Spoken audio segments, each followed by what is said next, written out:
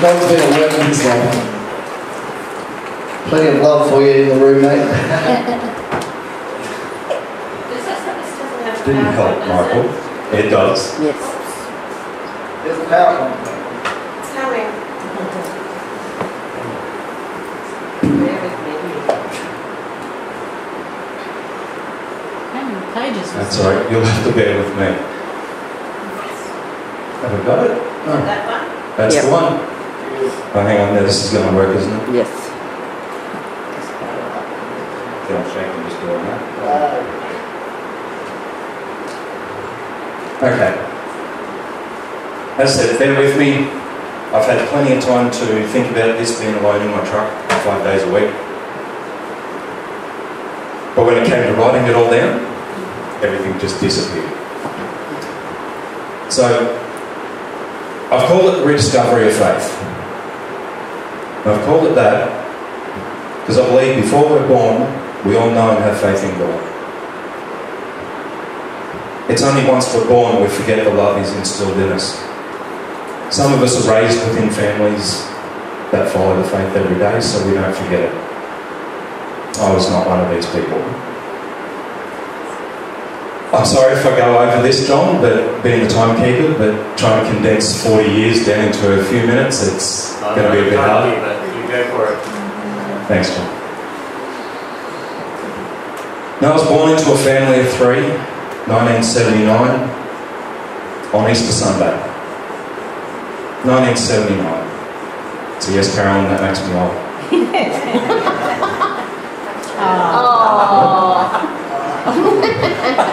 What a cutie. Yeah, what happened? I didn't say that, she did. Didn't have to, it's all good. It still is cute. Now, my parents separated when I was about 4, and I remember thinking that it was because of me as a typical kid. It wasn't until later in life that my mum told me exactly the type of person that my father was, that I never saw, and I swore that I would never become him. Unfortunately, one day I did. Now, my brother and I got along for the early years, and I can't remember when it changed, but it did. It got to the point where if I walked past his bedroom door, he'd come running out, slam me onto the ground, grind my head into the floorboards with his foot. Now, to get out of my room, I had to go past his door. Every time. Every time it happened. So home life with him wasn't the best. Now, was this God's doing? Now, when I say this throughout, I had no idea. No idea. Because I never really had a religious influence in my life on my mum's side, but I had a very religious grandmother on my dad's side. And I remember when my stepsister and I were around 9, 10 years old, middle of summer, as kids do on a farm, you muck around in a dam, you get wet.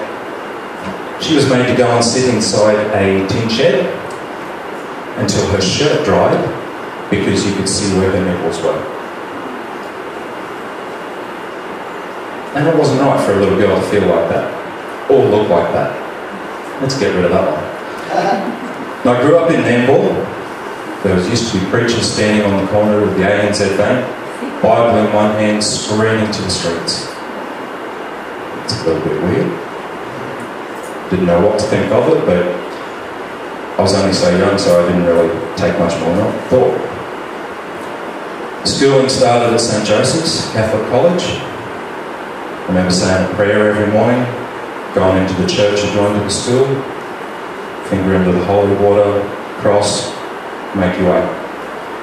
And because that was being in grade 1 and 34 years ago, yes, Carolyn, I can't remember back that far. That's about it. No, I was a big kid going through school. And being my main influence and lived with her was my mum. I was a mum's boy. It's not necessarily a bad thing, but being a fat kid and being a mum's boy at the same time, yeah, not good. To say I was picked on quite a lot in primary school was an understatement. At the start of high school, I weighed about 120 kilos. with acne craters in my face that would rival the moon. If that didn't get me picked on enough, 2 months after I started high school, I needed glasses. The old Social Security trial glasses. Thick brown frames, half-inch thick lenses. Coke bottles. I looked like Mr. Magoo's nephew. No, I don't have a photo of that one, Michael. Thank you very much. Why not? No, just wait for the other photos. No, I didn't have many friends getting picked on, so I thought, hey, what can I do to be picked on a little bit less? I know, I'll play music. So I picked the saxophone. That was a winner, right there. Not. It didn't help at all. Better than a In any way. Yeah, better than a tuba. But even though I was a big kid, I still tried to get out, be involved in all the sports, do whatever I could, gain friends. I even became part of the chess team and became a champion. That didn't work either. And there was this God's doing. Still don't know. Halfway through grade 8, I decided that I was going to lose weight for my formal, feel good about myself, look good. 5 years, I got down to 95 kilos. I felt good. I asked a few partners, be my partner, be my dad for the night. Yeah, no. Didn't happen. So I went by myself. I still had a good night, celebrated the end of my school life. Now here's where it gets tough. After school, I got in with the wrong crowd after I moved out of home. Drugs and alcohol were an everyday part of my life. Marijuana, speed, didn't matter. Tried it. And the weight dropped off. Dropped down to the low 80s. When I was 21, I was the youngest cab driver in Australia. Youngest cab driver in Australia. One Melbourne Cup night, I made a mistake. Being Melbourne Cup, running flat out, 6 hours. Nature was knocking on the door. I had to answer the call. So I pulled up at a park where there was toilets. Did what I had to do. As I was walking back to the car, I was hit from behind. I had knees driven into my back, and I had something cold pressed against the side of my neck. Where's the money? I pulled the keys out of my pocket, handed them over and said, it's in the car. My life wasn't worth $4,000. It was worth more. I didn't realise it at that point. I was told to stay on the ground for 2 minutes while they got away. And if I didn't, I'd get more than this. And they ran what was against my neck up. Instant pain. And I didn't move for, it felt like hours, absolute hours. But when I did, I put my hand to my neck, I looked at it and I was covered in blood. Completely covered in blood. I got back to the car, pushed the emergency button, just repeated over and over, I've been mugged, help me, urgent, I've been mugged, help me. To their credit, the taxi company had the police and ambulance there within about 3 minutes. I was completely soaked in blood by that stage, and the ambulance officer told me that the cut was so clean and so precise that it couldn't have been done with anything other than a surgical scalpel, and that I was lucky. For months I couldn't touch a knife, I couldn't see a knife. I had to have my food cut up for me. I had to sit in the lounge room away from everybody else because I couldn't see them handling knives without freaking out. Taxi would make me curl up in a ball and cry. Was this God's will? Not long after that, I saw what the bottom of the barrel looked like. I didn't like what it looked like. So I thought the best thing to do was smash through it and keep going down. And I made the stupid decision and I tried to commit suicide. I woke up in the hospital with my mum and my uncle sitting there. And right there I did the hardest thing that I've ever had to do in my entire life. I asked for help. It was so hard, but I had to do it. I spent a week in the psychiatric unit of the hospital, and they taught me techniques to recognise when I was going down and to build a platform. Once I hit that point, ask for help. I never got that low again. Was that God's will? Trying to get my life back on track. I met a girl, we developed a relationship, moved in together, and then one day she belted me across the face with news that I was not expecting. I was going to be a father. Was I ready for it? Was I going to be a good father? I never got to answer the questions.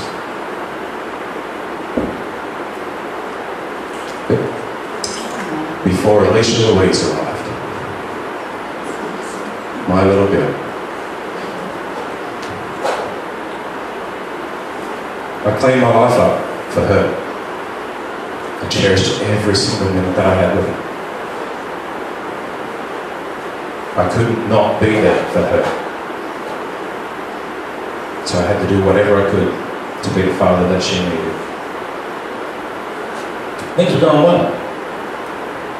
Everything was going really well. 2 years later, my world fell apart and crumbled around me. I lost the hardest, most amazing man that I'd ever known. My grandfather. 2 weeks to the day after that photo was taken, I lost him. He was everything. He was my rock, he was my support. He was the strongest, most stubbornest man that I've ever met. He'd be working down in his workshop doing woodwork. Big bandsaw, pushing it through, straight down and stuff. Yeah. He'd walk like this up to the bathroom, rinse it out, wrap tape around it, pull a little sleeve on that he made for it. Yeah, he made for it, he did it more than once. And he'd go back down, finish doing what he was doing on the saw, then drive himself to the hospital.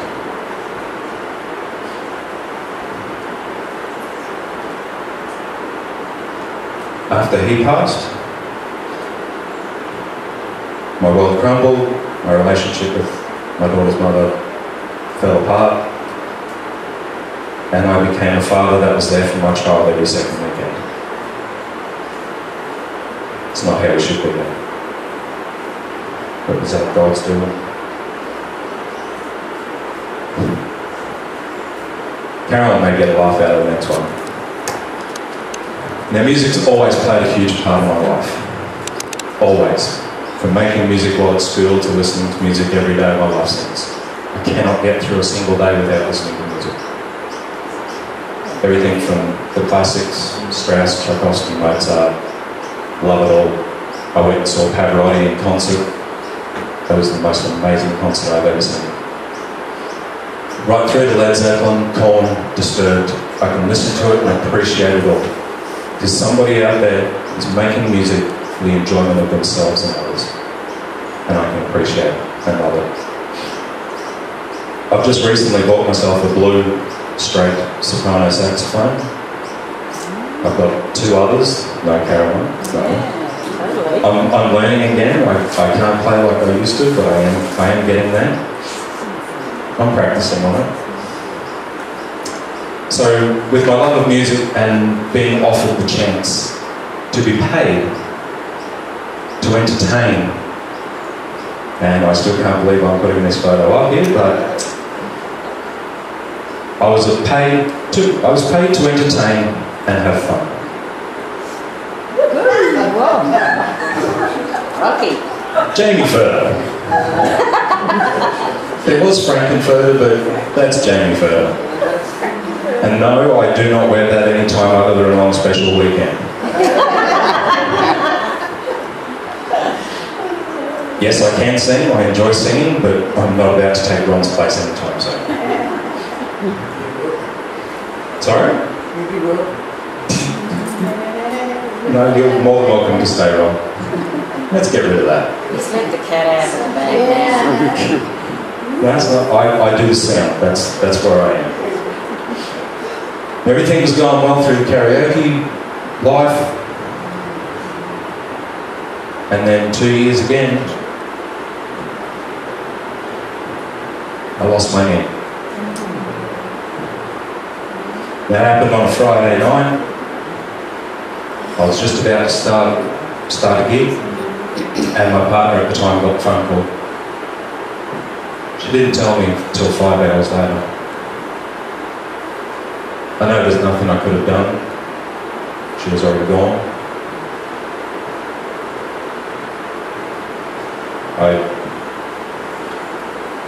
I probably treated her quite badly on that, but at that time that's how I felt. So I lost both my grandparents, and yeah, it killed me. But we carried on. I did handle her passing better than what I handled my grandfather's, but I haven't really mourned for either one of them properly yet. I know I haven't. But life carried on. It had to. And then I was rocked again.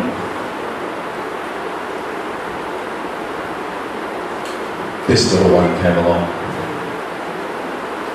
Alexis Jane. She's cheeky on both ends.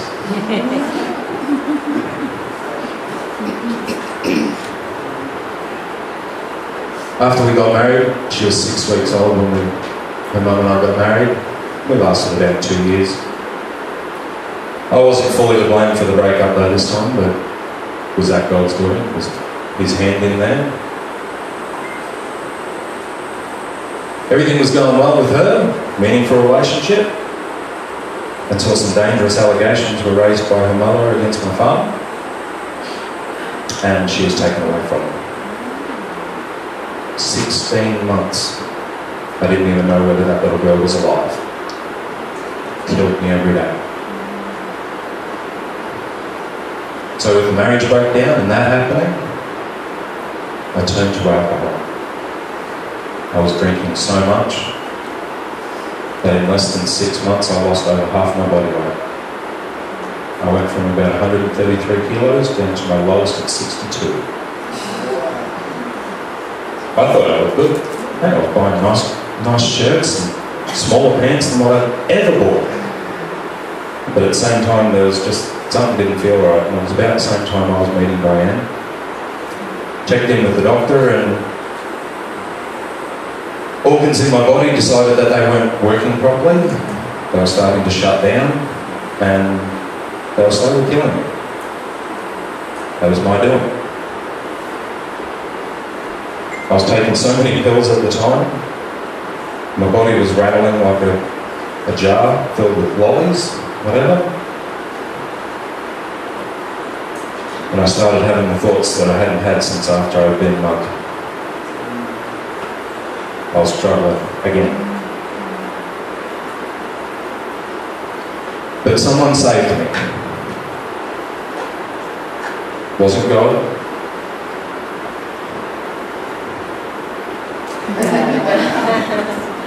Really? Oh, I could have put better ones up though, but thank you. She saved me that day. But she sent me a message and said, "Hey, you look like a pretty down-to-earth kind of guy." Was that God's doing? With everything that I was going through when I met her, I put her through hell. Absolute hell. I was not a nice person to live with. I was dealing with my daughter, with fighting for legs, having the thoughts of being sick, sleeping 20 hours a day, and trying to work, trying to be a partner. Yeah. I owe that woman everything. I owe her everything. She's the reason why I stand here today before you. I can never thank her enough for what she's done. Now I felt like I've always had a dark cloud hanging over my life. Diane made this part of it disappear, but it still remained.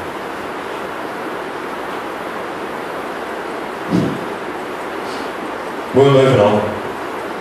We're getting there, we're raising the kids, fighting for legs. Then one day we had to move, so we applied for a house and we're not back. 3 weeks later we got a phone call from the real estate saying, the house is still available, would you like it? Sure we would. I said yes, so we moved. The day we moved in, we had a neighbour come over. Who said you could move into my street? That was John. That was John. Since moving in, both John and Jane have experienced the highs and lows of our life.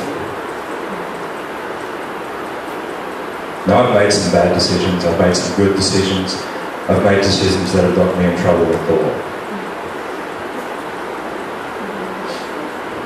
John and Jane have seen this. They've not judged us, they've not stayed away, they've offered their friendship, their guidance and their support. And I can't thank them enough. I cannot thank them enough. June 10 last year was the best day of my life apart from when my daughters were born. The person that came into my life at the right time and saved me said the magical words. I do.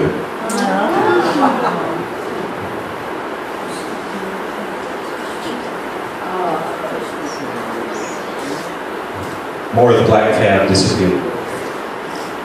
We haven't had the best life, but we've been right there for each other and supported each other every step of the way. Now I've lost people in my life, friendships. A lot of it has been because of me, sometimes it's because of them. Just this week I said goodbye to a friendship that I'd had for the better part of 25 years. Because it was just toxic. I didn't realise it until probably about 6 months ago. So I ended it. I walked away. Now with Alicia, I lost her on Father's Day of 2015.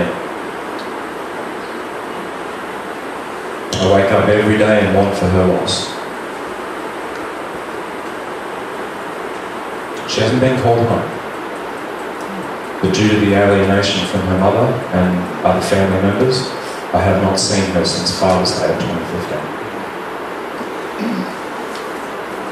It hurts, but I've got a family to still think about and family to support, so I have to get up every morning and do what I do.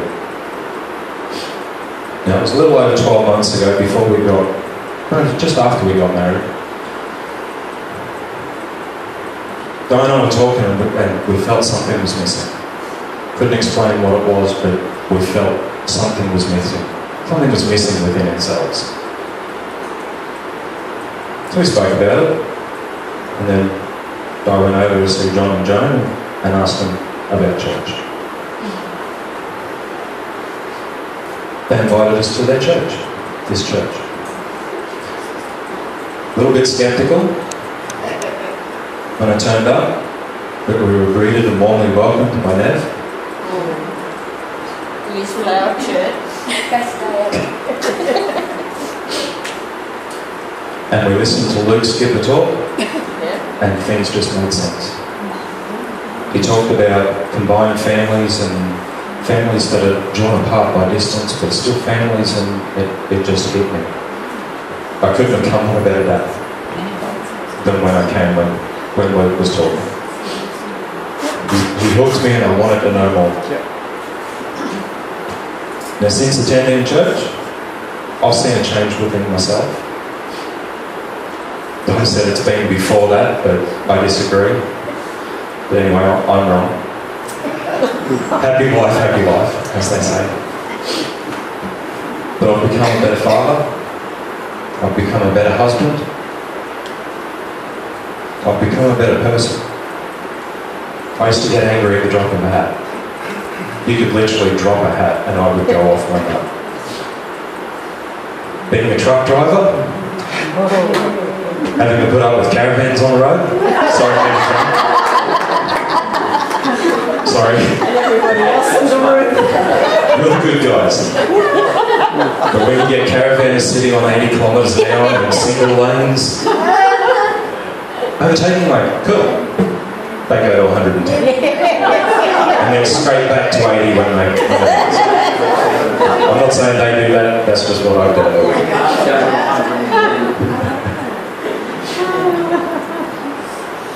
But I shouldn't get so angry. It's not good for me. It's not good for anybody.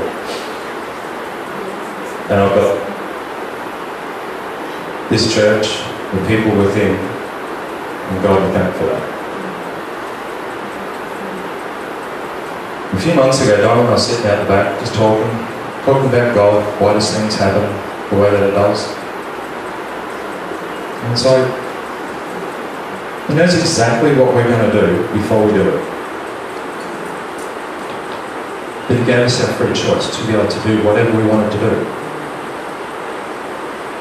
Our lives are like a choose your own adventure book. They start, they end, but they twist and turn all the way through. We're all going to the same place. But how we get there is up to us. We make the choices along the way. I know He was there beside me all the way. I didn't realise it until recently. He let me do the choices that I made. Because it's what I had to do for me. He didn't like the majority of the choices I made, but He was still there letting me do it.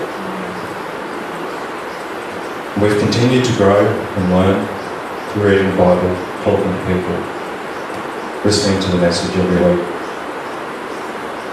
So from Nev to Norma, Joan to Janet, Rob to Renee, Coral to Caroline, from the bottom of my heart I thank each and every one of you for what you've done for me and my family.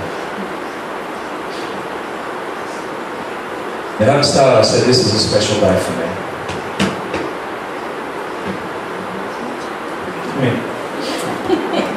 Today marks 1 year since we walked through that door. And she took her feet off. Yeah, she took her shoes off. 1 year.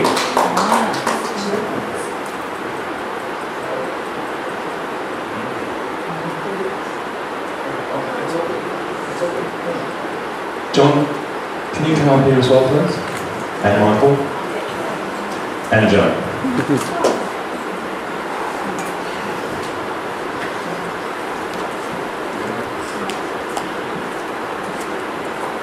The other afternoon, Jo has been helping us with legs and what she's going through at the moment. She comes every Sunday, but she doesn't understand the meaning of why we are here. She's just here for the food. When she had first communion, she doesn't know the meaning of it. She looks at the crack and went, where's the rest of it? What is that? But she took it anyway. Now it's got to the point where I really don't want her to take the communion because she doesn't understand what it's about. Joan, because of Sunday school, we don't have the Sunday explain certain things. the other afternoon, I was trying to ignore what was being said because I'm still learning myself. And so I was e-wigging while I was pretending to do dinner. And it was part of the Bible, John the Baptist. And Jesus wanted to be baptized. John the Baptist said, you don't need to be. I still want to be baptized. Do it. So he did it. Now, I was christened when I was quite tiny. And I asked John, what is the difference between christened and baptized? Because I thought it was one of the same thing. I thought, Catholic, you get baptized. Christian, you get christened. John explained to me that baptized is when you get submerged. Christened is, was it the name, a naming ceremony? Yes. Yeah. Which I presume that, yeah, I've been baptized. But it did get me thinking quite a bit. I thought about it previously, and then it went to the slide. Sitting talking to Jeremy the other night, just after German actually. I want to get baptized. New start, we've been here for a year. I feel it's now time to take the next step. I understand that a little bit more.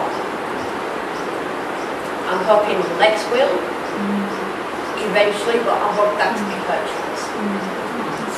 When she starts to understand this to be more. What's that when we cross? That's right. Yeah. But she's still part of the family. So I would like,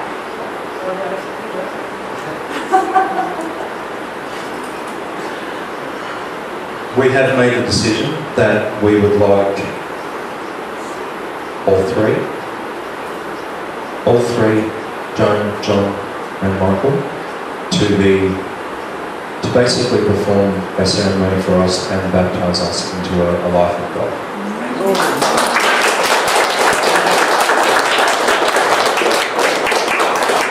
It's a wonderful things happening in your life. I'm glad I didn't know half of what you were just sharing this morning. I didn't think I would have been right at my desk. Yeah, I got through saying what I did a little bit better than what I actually thought it was because I don't open up. We can organise that. That is fantastic. Thank you. And I'd like to thank everyone. You are my family. My family's over the UK, we don't talk. My kids don't talk because of who I've been with. So you guys are my family. Let's stand, let's pray. Let's stand and pray for both. We might have morning tea. Anyone? So that. We'll sing a song. Well, there's a song. We're singing a song. That's right. Let's pray. Father God, I thank you for Diane James and a declaration of faith in you today. Both have had a hard journey, but you've been there through the bad and through the good. And Lord God, I thank you that you brought them together. I thank you that you brought them to our church family, Lord, and we love them and care for them. And Lex and Father, we just pray your Holy Spirit upon them. Thank you for opening their eyes to your word, to Christian faith, Lord God. And we look forward to celebrating their baptism soon, Lord, and we'll sort that. And Father God, I thank you that as they publicly declare their faith in Jesus through baptism, Lord, we can all again celebrate. And thank you that you are indeed a good God and your timing is perfect. So we thank you, Lord, for today, what Jamie shared, what we've sung, what we've heard. In Jesus' name, amen. Amen. We're going to sing, Blessed Be.